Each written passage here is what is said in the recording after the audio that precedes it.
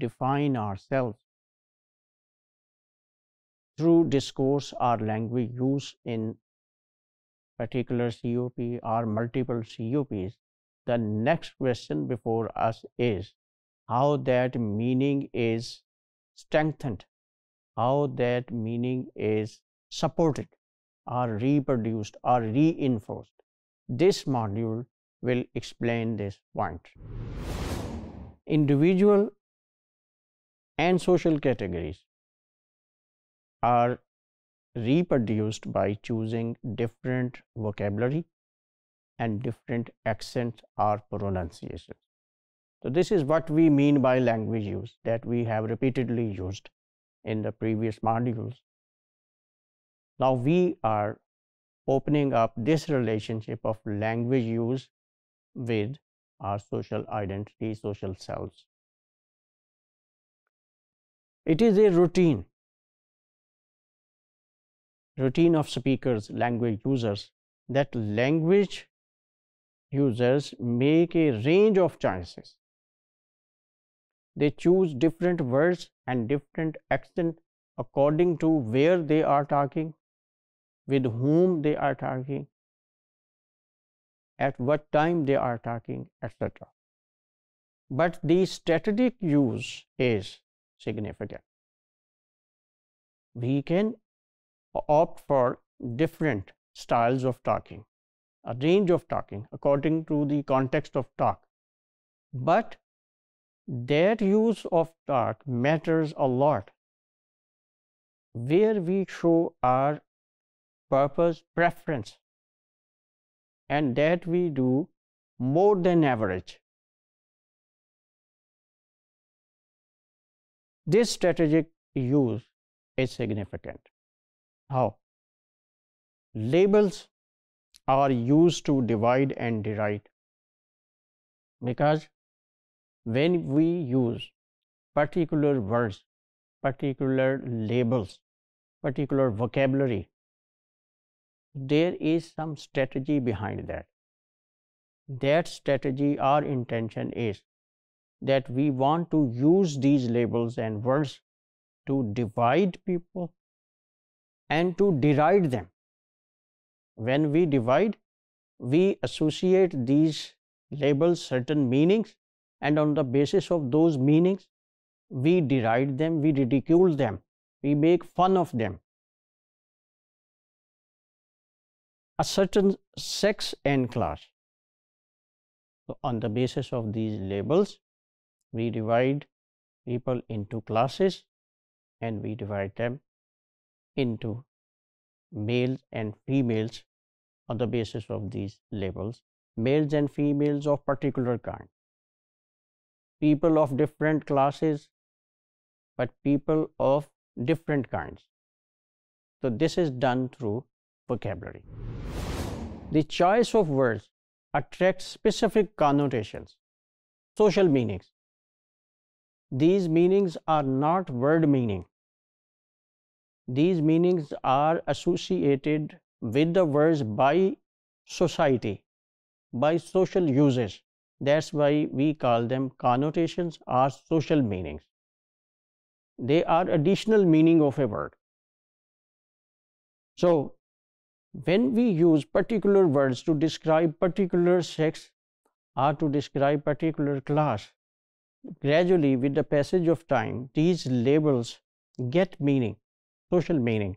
For example, meanings are like this: untidy, druggy, hippie, phony, rigid, snob, cool, conservative, or pendu in our own Punjabi language. These meanings are reproduced. They are repeated over time. They come in use again and again. This is what we mean by reproduced. In micro-social activities, person-to-person level activities, person-to-person level interactions, the meanings and labels of the powerful class or powerful gender, usually in some societies, males are regarded more powerful than women. Now the labels and the meanings associated with those labels, if they are introduced by powerful people, they create the power difference in the COP. We cannot control these meanings, but we should take care of their consequences. We can control their ill effects, but we should control their consequences means, are we willing to accept the implied changes in society or not? Because how do we reach such a higher level just by use of certain words and labels and their meanings? Actually, when these labels get meaning and people are judged and assessed according to those labels, they are regarded as rigid fanatics, liberals, etc. What happens? The COP sees differences among people, divisions among people, and one COP is like other such COPs. These differences are found everywhere. Now, COPs together form institutions, and institutions together form social society. The process triggers from individual activities in COPs leads up to the larger levels of society. And when it reaches up towards the society, it can bring with it certain ideological changes. It can change thinking of the people. It can change ideas of the people. So we should allow people to give labels, to attach them with social meanings they like. This can't be stopped. This is part of social practice. But we should at least give attention to the consequences, the results of such labeling and social meaning. Pronunciation. This is also part of language use. Through difference in pronunciation, we introduce different accents. They are also used to maintain social class and gender differences. Working class leads in sound changes, and especially young females. The innovations in pronunciations and sound changes, they are done mostly, this is result of a research that was conducted in US, that usually pronunciation changes are started from working class females, and then they gradually creep into middle class and then to the upper class.